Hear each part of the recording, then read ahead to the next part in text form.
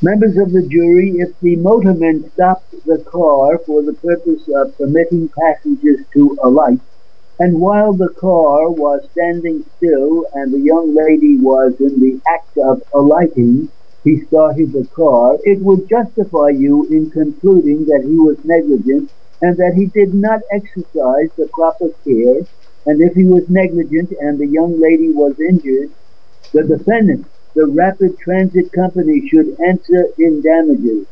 You will naturally conclude that the first thing for you to consider is whether or not the motorman was negligent, because you know from your own experience in life that it is possible for people to fall in the street alongside of a car by twisting an ankle or stepping on a slippery pavement, and the movement of the car might have nothing whatever to do with the fall.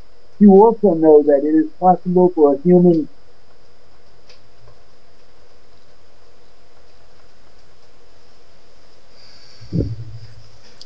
It is possible for a human.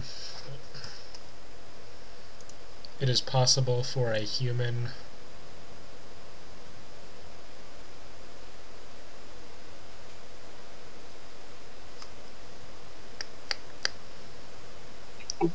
Hey, well. Get this?